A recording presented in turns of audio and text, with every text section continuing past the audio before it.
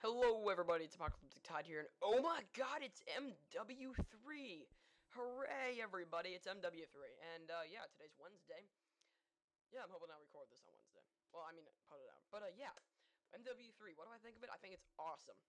Only things I can find wrong with it are, the menu, I think, could be a little more polished, and, the campers. There's just a lot of campers in this game. But yeah, besides that, it's a fantastic game. The only way the majority of you will not like it is if you guys go into the game thinking it's going to be just a new, more polished, updated version of MW2. It's anything but. It's its own game, and you should love it for that. You could literally put, like, a name like, I don't know, Ninja Smurf Muffins, Call of Duty Ninja Smurf Muffins on it, and it would fly, because this... Besides the design, it barely resembles Modern Warfare 2. Kill streaks are revamped, there's no noob tubers, there's actually less quickscopers, which is weird. But today I'm using the support package with the little mini RCX helicopter that doesn't do anything but ranks up your points. The advanced UAV, which is actually not as overpowered as most people think it is, and the juggernaut recon. Now, what do I think of the support package? I think it's a little bit overpowered, but besides that, I think it's pretty well-rounded. I've used the assault too, but I'm using the support this time. Now, I don't know if there's a difference between the support, juggernaut, and the assault. Maybe assault has a gun besides the USP. But support just has the USP and riot shield, but it can really hold down a flank. It's tough to get kills on it because you're slow and people try to run away from the juggernaut most of the time. Actually, no, not most of the time. Actually, it's only like 1/4 of the people that do that. Most of them try to kill it. They don't usually win. You don't win a fight with a juggernaut one-on-one. You just don't. Unless they have, like, a pred. But also, survival mode will be coming soon.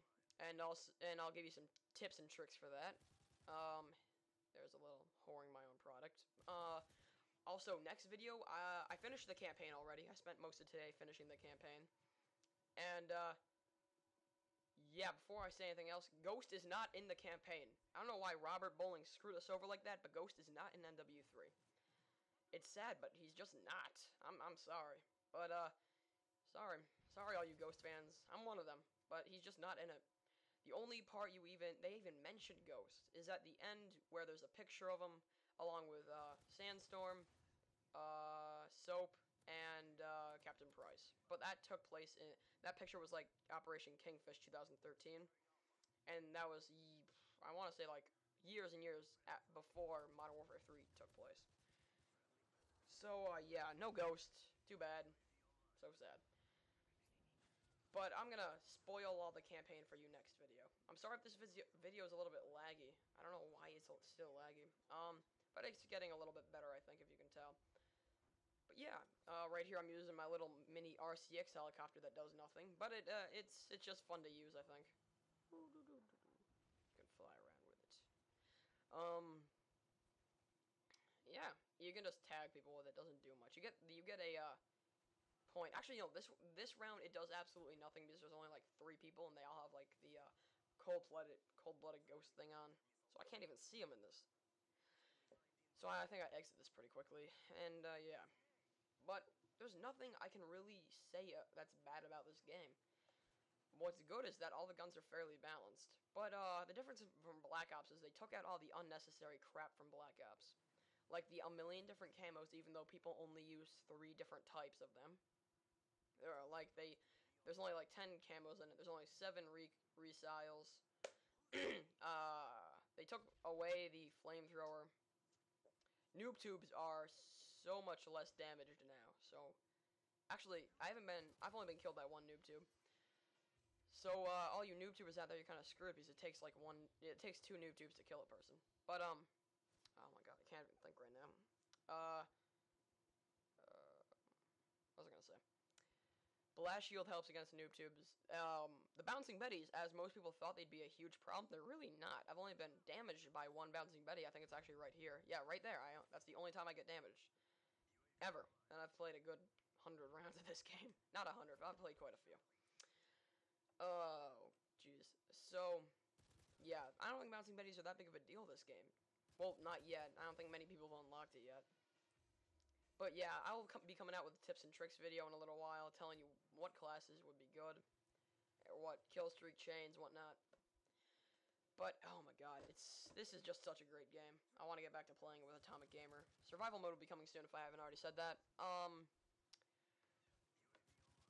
Yeah, there's not much to say, is there? Jeez. I haven't played any of the special ops missions yet, but I finished campaign. The campaign kicks ass. The way they kill Makarov at the end, spoiler, is kind of epic. And, oh, here's me getting my juggernaut. Yeah, juggernaut. It doesn't seem like anybody's using it. Also, the juggernaut's not too overpowered either, so, people that were fearing the juggernaut should be pretty happy about that. And there it is. Pretty much invincible against one person.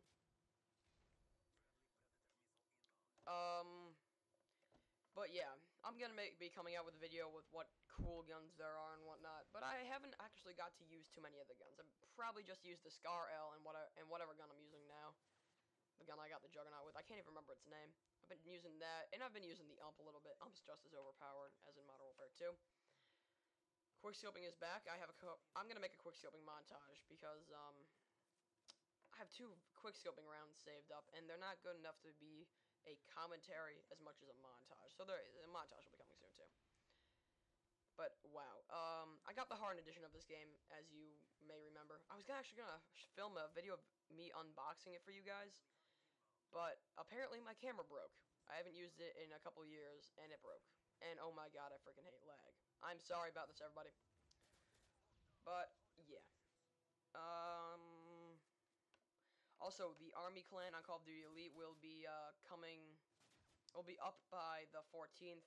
We're not allowed, the people that are the founders of Call of Duty Elite, for some reason we are not allowed to use the card to get in until the 13th. So ours will be up by the 14th. Also, I want to say thanks to the people at Infinity Ward, because they gave this this avatar outfit to me. This special U.S. Forces thing that only like 100 people have for being a YouTuber. So I want to say thanks to them. And you see small YouTubers get some love too, which is kind of rare. Yeah. But I only had that on for like 20 minutes before I got my hardened edition of MW3 and put on the Juggernaut outfit. But I'll probably be switching between the two because they're both really cool looking. They're both really rare as well. But yeah, that's all I really have to talk about today. I'm just stalling for time. I wish this video would hurry up, but it's obviously not because of the crappy lag. Don't worry, I'm getting a new capture card by around Christmas, probably that time.